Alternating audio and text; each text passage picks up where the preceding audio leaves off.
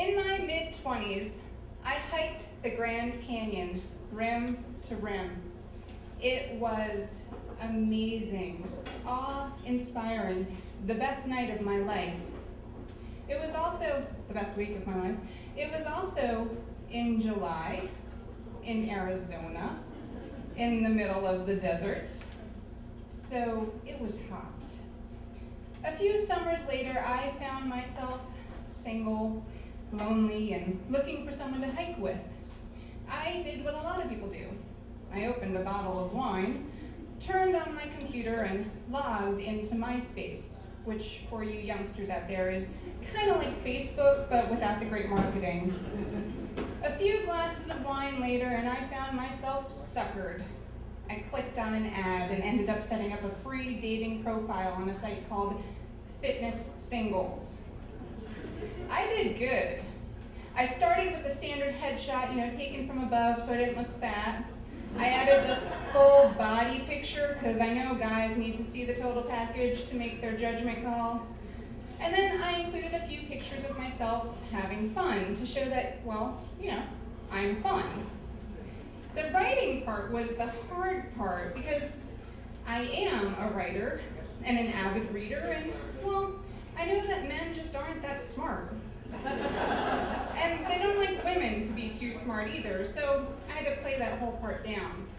Then there was the whole activities section. The problem with that is I really am the perfect girl.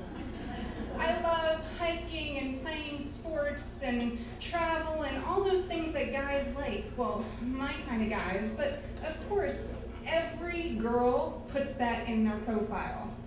Hi, my name is Jammin, and I love sports and travel and hiking in the woods. Bullshit, Jammin. I love that stuff for real. Then I remembered what my mama used to say, a picture's worth 1,000 words. So I posted some pictures of me being sporty and sweaty and hot, like the one of me at the bottom of the Grand Canyon.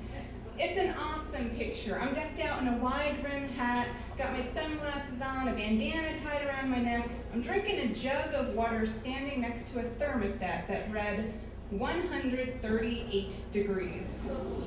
I told you it was hot. Now, I looked it up. It has to be 155 degrees to fry an egg, in case you want to try this at home.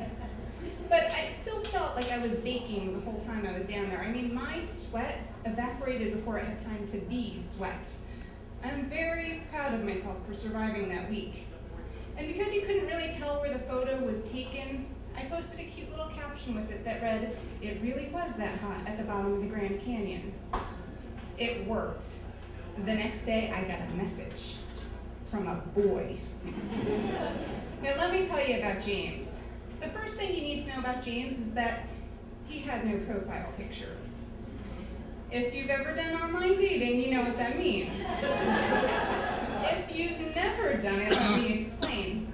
Every guy who refuses to post a picture says he is taking a moral stand against shallowness.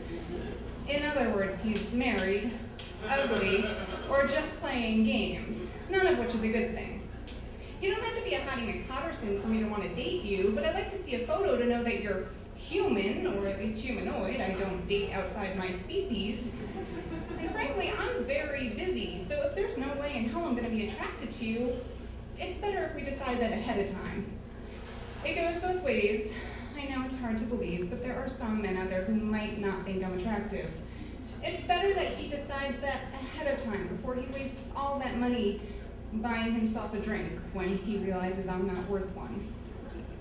But James was not only morally superior. No, you see, he was also a geologist, which meant that he was intellectually superior, which is usually my shtick.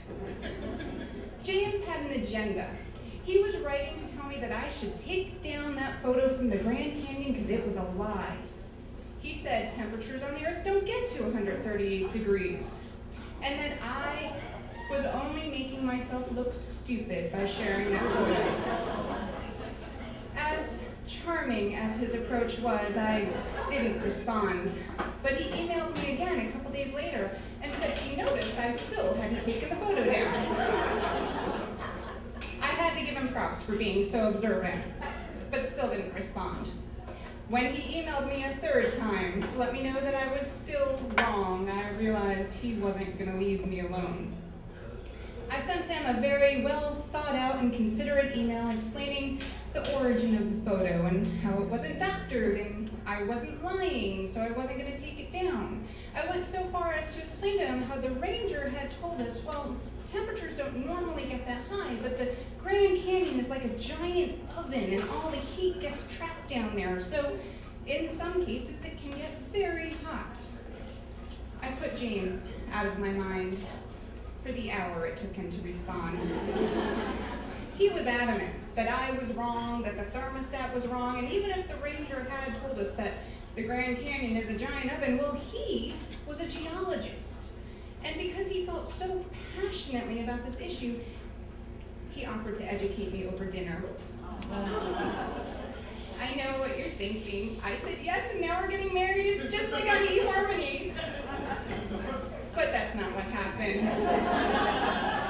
Although every woman's dream man is one who insists that she's wrong, possibly lying, and looks stupid before even meeting her, I passed on the opportunity.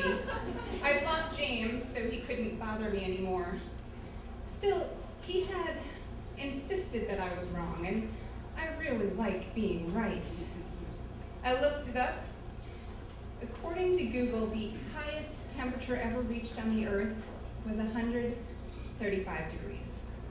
So my photo was wrong. I didn't take it down though. Not from Fitness Singles, not from MySpace, not from Facebook. I may not have survived 138 degrees, but I did bake in the Grand Canyon oven, and that photo showed exactly how hot I was. Now, online dating wasn't the best experience for me, but it did teach me a few skills, like, for example, how to set up a great profile, which I did on MySpace, where I met my fiance. And he loves to hike. And he usually lets me think I'm right. And because of my luck and because, well, I'm a giver, I want there to be a place for everyone, even geologists, to find their one true love. So I'm starting a new website called geologistsingles.com. It's going to be the hottest site on Earth, slightly over 135 degrees.